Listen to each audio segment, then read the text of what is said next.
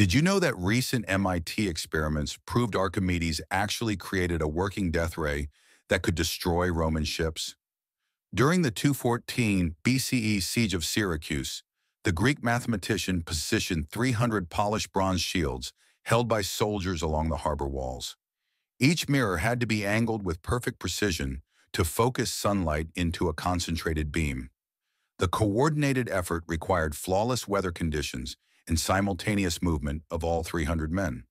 When executed properly, the focused solar energy reached temperatures of 1,000 degrees Celsius. Roman ships suddenly burst into flames at 50 meters distance with no apparent cause. Terrified Roman soldiers described vessels igniting as if touched by the gods themselves. They had no understanding of the science behind focused solar energy. The technique demanded split-second timing and mathematical precision that seemed impossible for the ancient world. Yet Archimedes had turned basic physics into a devastating weapon. Modern recreations confirmed that ancient engineering could achieve what seemed like magic. One brilliant mind defending his city with nothing but mirrors and sunlight.